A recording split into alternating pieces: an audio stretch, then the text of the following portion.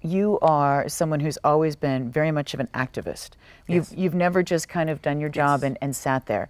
You have been very active with the CFDA in Fashion Targets Breast Cancer, raising money for the Central Park Zoo. I mean, the list goes on and on and on. So first of all, let's talk about Fashion Targets Breast Cancer.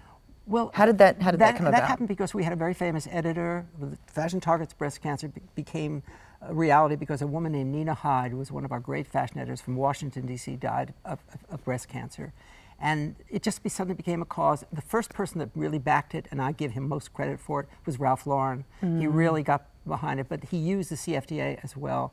We went to Washington, we went, so that became, and it still is, one of our major fundraisers. I'm, I guess by my nature, an activist. I'm on the board of Bryant Park. I'm on the board of the Fashion Bid. I've been on community boards. I was president of my fraternity. What do you do about that? I mean, I just am I'm a good. Also, I think I'm a good worker with people. I can take the pawns and the brooks and put them all together in some sort of perspective. And I look back at my life and see that I've done that very well. I never knew I was doing it, but I think I did it very well. I think you did. That's why I love QVC so much. QVC came into my life just at a time when I needed it. They didn't need me, but I needed it emotionally. And I talked about Broadway. It helped looking at the camera and so knowing that people were there. I wasn't camera shy. I was a lover of it. I never knew I was. Of course I knew it was. I wanted to be in showbiz. Of course I knew. But I think you were born to it, Stan. I guarantee. Here I'm sitting here. Where's the camera? Where's the camera? Oh, there it is. Is that where it's been? Well, but I think that's a part of the QVC world. I mean, the fact that we sit there and the people sit out there and they respond to you, both negatively and positively, but they do. I answer as much as I can the letters that come to me. I'm sort of, like their cozy guy. But what a wonderful thing that is to have, better than sitting on the racks in some department store. Oh, yeah. My friends, of course, now everybody wants to be on QVC, and good for them if they can get on, but who needs them? I don't want them here. That's right. All we need is Stan Herman all the time. Right.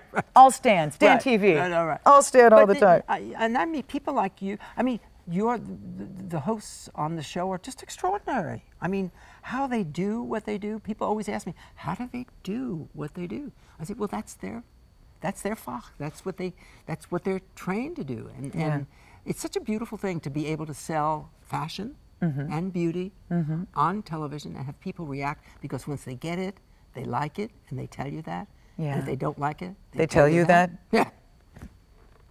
Yes, very vocal.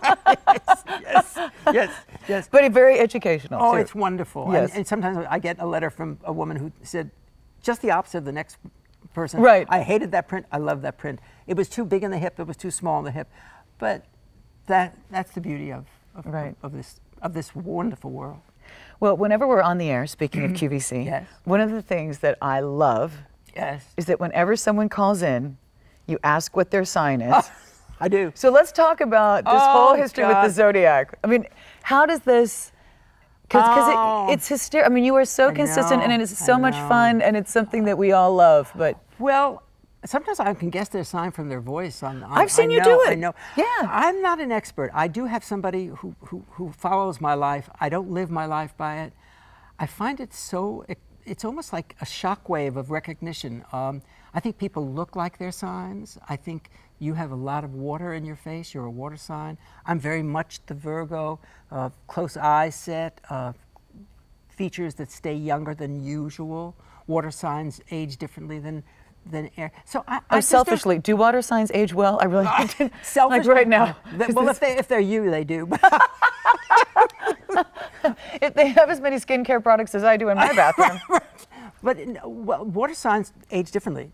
I don't live my life by it.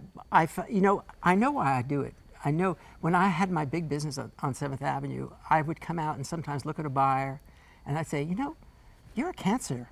And she'd say, oh, how did you find? And she'd have a bigger order. She'd write a bigger order. Oh, so I think there is. I mean, it really is. It's one of those things where you feel like, wow, he gets me. It's the elements. It's the earth, fire, air, water. each element is different. We have, in this room we have, I said, but we have water, fire taking the big shot. The producer's the fire sign, which makes a lot of sense to me. It does. Yes, a lot of sense. It does. So I don't know. I don't know. So it's just something you've kind of always enjoyed. Yeah, I enjoy it. I enjoy it. And this very serious friend of mine who is a serious artist when it comes to horoscope, also an ex-Jesuit, somebody who really knows. Can I meet that person? Yeah, anytime. That sounds really interesting. He would love it. He's fabulous. But he treats it as a very serious condition that the world. I mean, I don't want to talk about the world in the future, but he's a wonder, and there are people who are. I don't live my life by it, but I don't not live my life by it. Well, I have to say, I always enjoy it. Always, whenever you come on, it's so much fun.